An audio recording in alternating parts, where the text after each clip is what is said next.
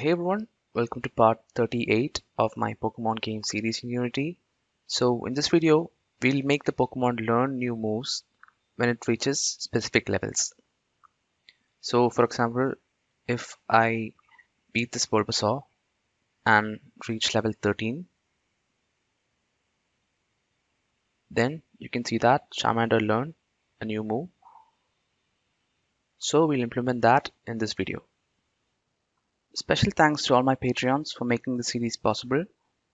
By becoming a Patreon, you can support me in the making of the series and get access to some cool rewards like the complete project files of the series, which also contains some advanced features that are not covered here.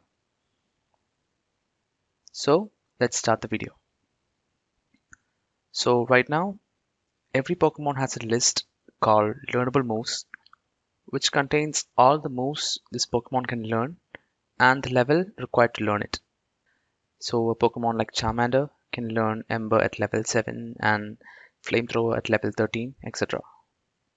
So let's say our Charmander is at level 12 and then it won a battle and leveled up to 13, then it should learn Flamethrower, right? So what we have to do is, when a Pokemon levels up, we have to check if there is any move it can learn at that level and then try to learn that move. So in our battle system script, when a Pokemon levels up, we should also try to learn a new move. Okay, so after showing the dialog, we'll try to learn a new move. Alright, so first we need to check if there is any move that can be learned at the current level. So for that, I'll create a public function inside my Pokemon class. So here I'll create a public function called get learnable move at current level, and this function is going to return an instance of learnable move. And inside the function, in order to find the learnable move at the current level, we can use a where statement on our learnable moves list. Okay, so if I want to get the learnable move at level 13, then I can use a where statement and I can pass a lambda condition like x.level equal to 13. Okay, so this is what I'll do if I want to get the move at level 13. So obviously I don't want to get the move at level 13, but I want to get the move at the current level, right? So the current level of the Pokemon is stored in this level variable. So I'll say x.level equal to level. Alright, so this is the current level and this is the level required for the learnable move. So this where condition will return the list of learnable moves that has the current level. Okay, but we just need the first one. So I'm going to say dot first or default. Okay, so this will just get the first item from the list. So we have found the learnable move at the current level. So now all we have to do is just return it. Okay, so now once we level up, we can call this function on our player Pokemon. So I'll say player unit dot Pokemon dot get learnable move at current level, and I'll store this move in a variable called new move.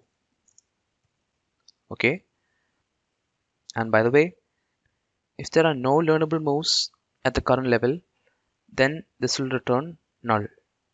Alright, so that's what first or default will do.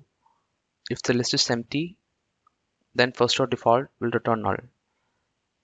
There is another function called first in link.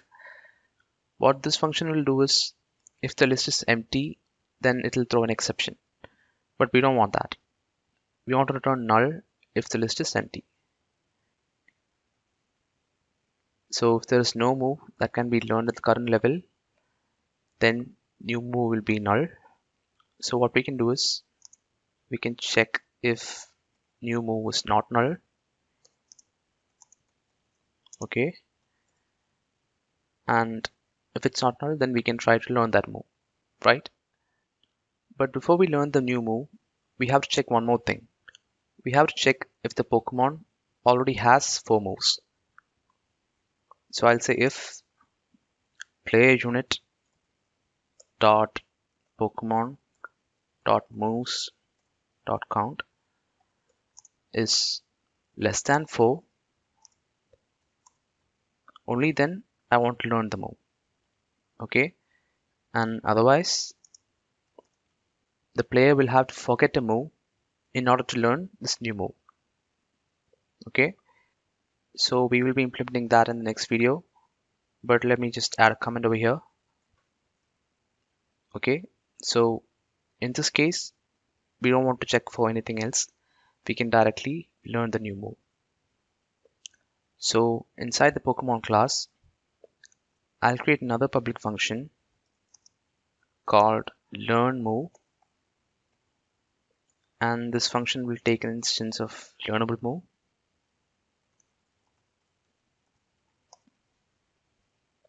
So in here, all we have to do is add our new move to the list of current moves. So I'll say moves dot add, and we need to pass an instance of the move to add. Okay, so to create an instance, I'll say new move, and for the move base, I'll pass move to learn dot base. Okay, so this is all we have to do to learn a new move. But just to be safe, we can check if the move count doesn't exceed 4, and if it does, we can just return, and we won't do this. All right, and by the way, I don't like writing numbers like these directly, so we have written 4 directly in 2 places now, right?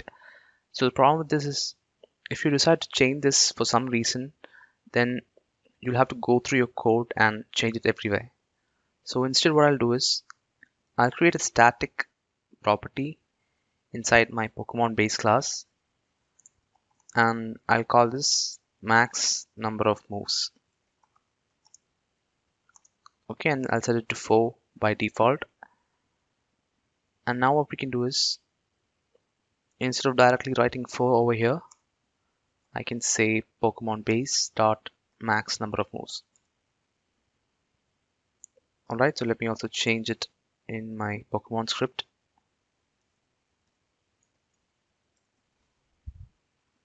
And by the way, there's also another place where I hard coded 4 in my Pokemon script. So let me also change that. So now that's much more clean. So we're done with the learn move function. So now in here, we can call learn move on the player Pokemon. Okay.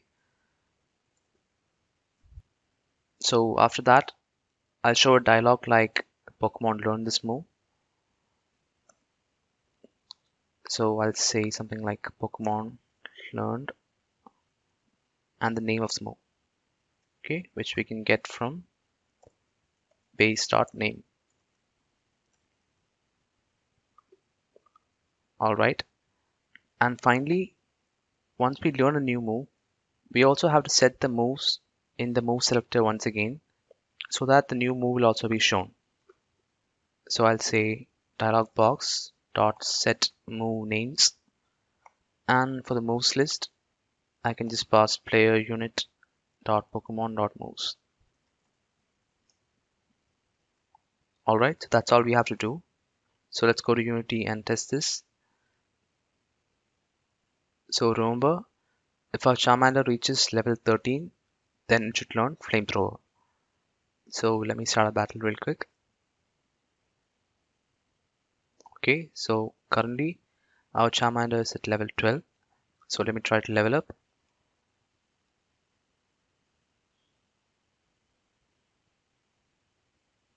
Alright, so we gained some experience, but not enough to level up. So let me try to beat another Bulbasaur.